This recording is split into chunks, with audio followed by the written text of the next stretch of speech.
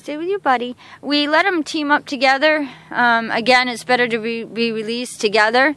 So we want them to go together. There they go. Whoops. There they go. And they're both going to climb up this tree right here, hopefully. And they're both going to stay together. There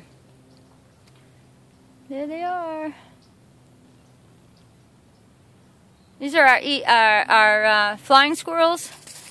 And like I said, they're really sweet. People get these things and sell them and keep them in cages, and it's really not fair. These are not the ones that came in the trapper's trap. These are a couple other ones that we had gotten in that were just babies. We raised them from little tiny babies before their eyes were open.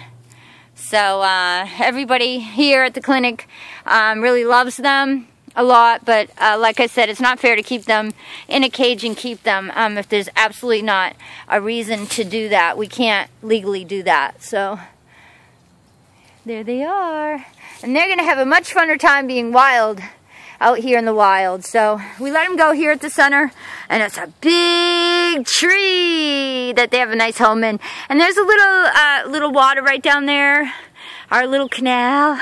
So they get all the food and all the stuff, and they can have some fun. Okay, well, so far we've got 1 squirrel, 2 flying squirrels, and 3 bunnies let go today. So it's a great day here at East Coast Wildlife.